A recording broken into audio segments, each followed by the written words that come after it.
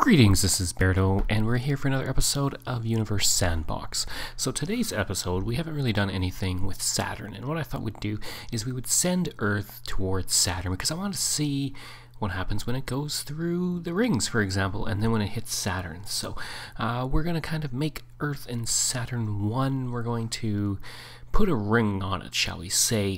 So if you enjoy the episode, please click like. If you really enjoy it, please click subscribe.